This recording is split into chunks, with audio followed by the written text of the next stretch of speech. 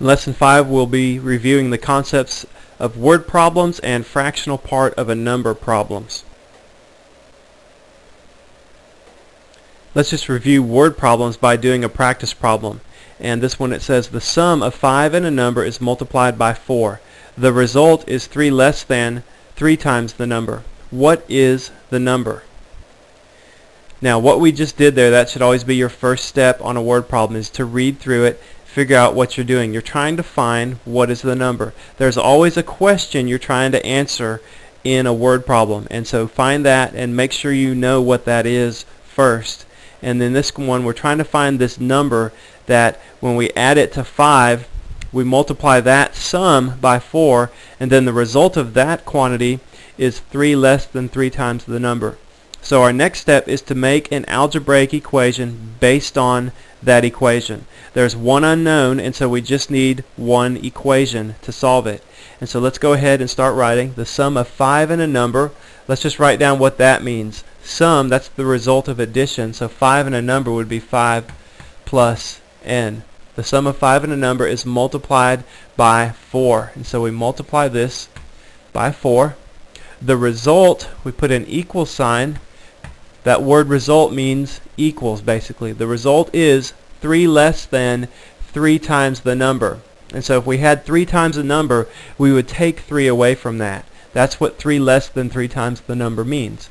So we have 3n. 3 less than that would be 3n minus 3. And so what is the number? Well, we go ahead and simplify this relationship. And so we expand on the left. 4 times 5 is 20. Plus 4 times n is 4n equals 3n minus 3. Now let's go ahead and change sides and change signs. So we move the 3n to the left. Let's go ahead and move it over so it would make it a negative 3n, and we can do that in our head. 4n minus 3n is n. And then the 20, move it to the right, so it would be a negative 20 and a negative 3, negative 23. n equals negative 23. So that's our answer. Now, if we had 2 unknown values in that problem, then we would have had to have 2 equations to solve for it. If we had 3 unknown values, we would have had to have had at least 3 equations to solve for all 3 of them. In a word problem, to solve for the unknown or unknowns, you have to have the same number of equations as unknowns, and then you can solve for that solve for that unknown or unknowns. Let's go ahead and do another word problem. Let's read it through once first. And it says, when John added his apples to the box, the number of apples tripled. Then Stephen added 3 more. The new total was 15 more than the original amount. What was the original amount? So we're trying to find the original amount. That's our unknown value. So we have one unknown here. We need one equation. And let's just read back through and see if we can figure out an algebraic equation based on the words that were given.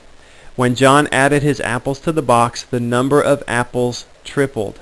So that would be the original number. We could call it n, and its amount tripled when John added his to the box. So that would be 3n.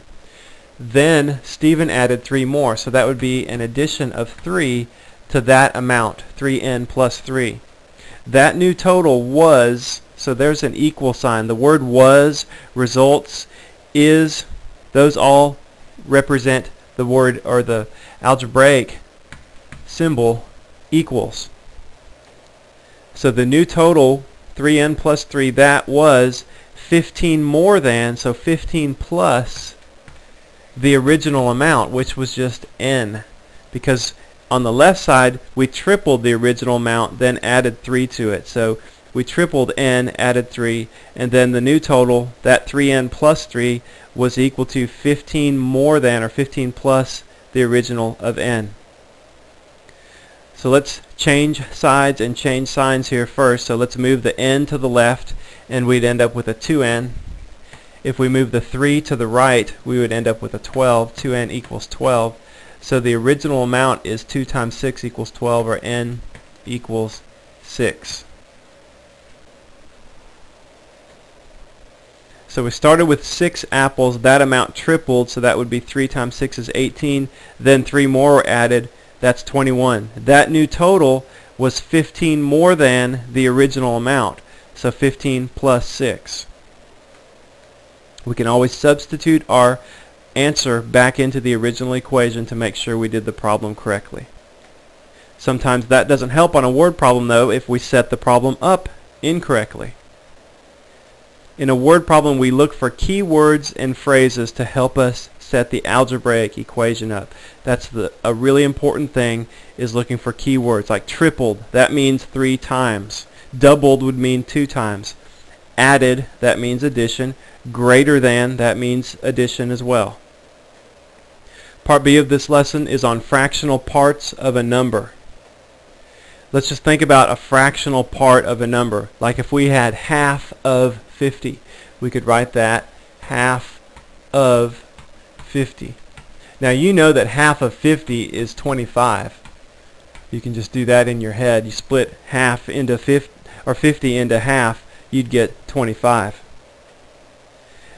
You also know that half times 50 equals 25. And so what we can do when we think of fractional part of a number problems is think of the fraction as a symbol f, the of part as times, and then we'll just say f times of equals or is 25. F times of equals is. That helps us set up a fractional part of a number problem. Hopefully you remember that from Algebra 1 and maybe even Algebra half. When you're dealing with a problem with fractional parts of a number, that formula, that's like a way to help you set up the problem. It helps you think about what to do to solve the problem. And in fractional part of a number word problems, they'll give you 2 of those 3 parts. They'll give you the fraction part, the total, or the fractional part of the total, the is part. And they'll give you 2 of those 3. You have to solve for the missing one. Look at this practice problem. Let's just read it through just like we always do a practice problem the first time through. 5/6 of the fish in the channel were mullet. If there were 1,300 fish in the channel, how many were not mullet? So we're trying to figure out how many were not mullet. They told us the total number of fish, and they told us that 5/6 of them were mullet. One thing you can do on these is to make yourself a diagram, and just think about this. Here's the total, 1,308. They said there was 1,308 fish in the channel. 5/6 of those were mullet. 1/6, therefore, were not mullet. So we're trying to find the fraction of 1,308. That'd be 1/6 of 1,308. So think about our formula. Let's write that down first. F times of equals is 1/6 of this total, 1,308. That's what is not mullet. So we'll say NM for not mullet. And so we just do that multiplication out, and actually we would just do division. That'd be the easiest thing. 1,308 divided by 6 is equal to 218. And so 218 were not mullet. Make sure when you do these fractional part of word problems, answer the question correctly. It didn't say how many were mullet. If there was 5/6, it asked how many were not. And that diagram helps us think about our fractional parts and think about our total. That helps us set up the problem. You don't have to do the diagram if you don't want to, but definitely do that formula. F times of equals is. That just helps you know where to put the different values. Okay, well that's all for lesson 5.